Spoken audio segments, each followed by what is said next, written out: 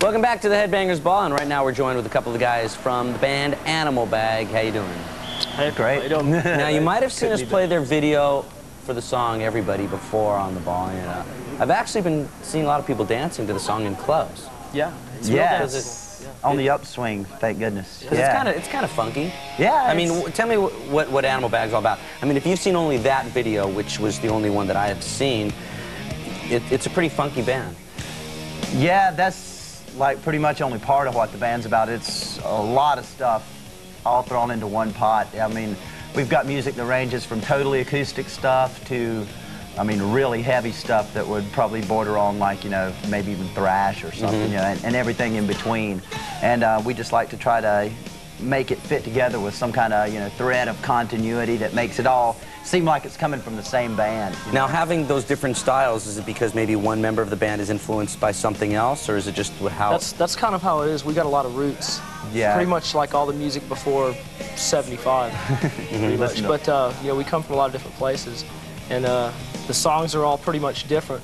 It's like we get up in the mornings feeling different ways, you know. Sometimes, some mornings you wake up and you want to make love, some mornings you wake up and you want to make a bomb, you know. So, like, you know, you just different moods, and you know, we like to think that we can pretty much do anything we want to do with the music, so we do, and it comes out a lot different. You know? Now, when you're writing the songs, so the songs from your band, Animal Bag, is it a collaboration of the entire band, or is there one person that primarily writes lyrics and maybe one person writes combinations? All combinations. Yeah. It's like, usually somebody will bring in, usually modular writing, like one person will bring in an idea and go, hey, check out this riff I just made up.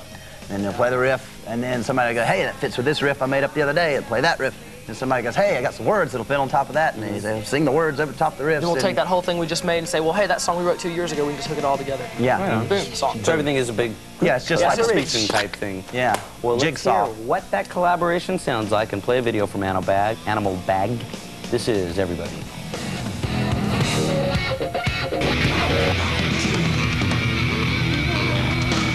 Back on the Headbangers Ball with a couple of the guys from Animal Bag, and you just saw their video earlier for Everybody. Now tell me a little bit about the tour that you guys have got planned with our other guests on the show. Yeah, well, we're on tour right now with Ugly Kid Joe and Collision, and it's pretty amazing. It's like the first big tour we've been on, and it's really nice to be able to go out and play to like 1,000, 1,500 people a night, you know, crazy, screaming, stage diving, whatever, you know.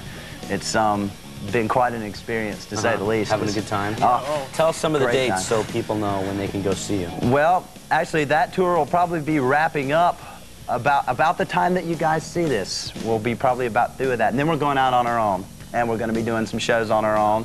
And I guess that starts off on April 16th in Champaign, Illinois. And then we're going to, like, Evansville, Indiana, and Columbia, Missouri, and all kinds of weird places. Buffalo, South Carolina. If you live somewhere weird, we'll probably be playing your town, so listen for us. So look in the paper for when Animal Bag will be playing.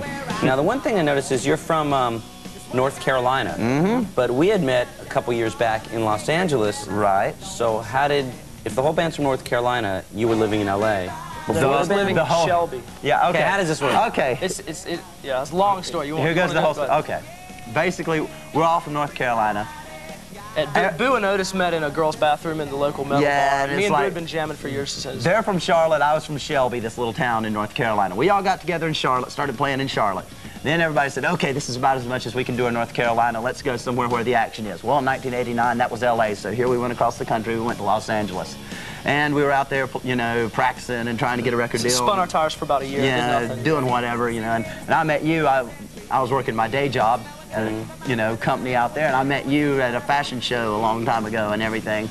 And so we lived out in L.A. for about 4 years, and that's where we got a record deal and all that good stuff. And so now we're trying to get all of our stuff from L.A.